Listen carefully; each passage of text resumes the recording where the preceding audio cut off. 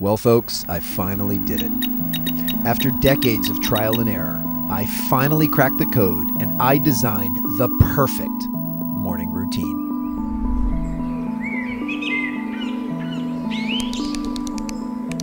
And there is no excuse for not doing this routine. After all, it only takes 3 hours, it must be completed before 7 a.m. for it to be effective, and it only requires a series of exclusive supplements and ridiculously expensive gadgets.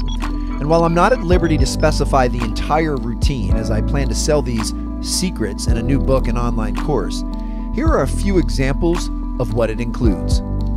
An IV drip of athletic greens, a 5-minute naked cold plunge, a 90-minute hot yoga class, running 12 miles, barefoot, reading 2 entire books, meditating for 45 minutes, locking your phone in a safe, taking a 15-minute power nap, writing 10 pages in your journal, hiking to the top of a mountain, and eating a completely organic, cage-free, farm-fresh breakfast.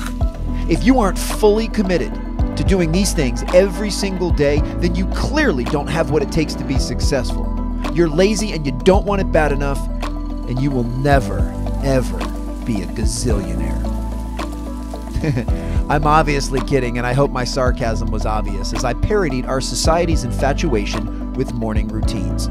When I wake up, I make a beeline for sunlight. My normal morning routine. So every morning starts with a run. Not even glance at my phone. Do some power poses. Like a morning routine is something that you do that will set you up to win. Despite my satirical attempt to poke fun, I do believe 2 things very strongly. Number 1, morning routines are important.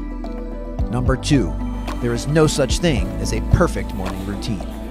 What you do each morning lays the foundation for how you'll feel and how productive you'll be for the rest of that day, mentally, physically, and emotionally. So you need to be intentional, but keep it simple. Be practical. Do what fills your bucket. Morning routines should be individualized to your age and your stage in life. What works for me may not work for you. What worked for me in my 20s may not work for me in my 40s.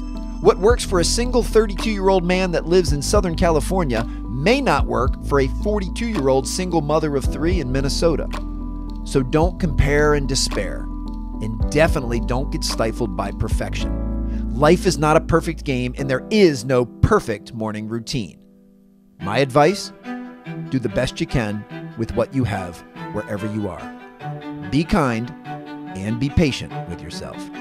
Be aware of how your morning routine makes you feel, and over time, try to incrementally, systematically, and progressively do more of what works and less of what doesn't.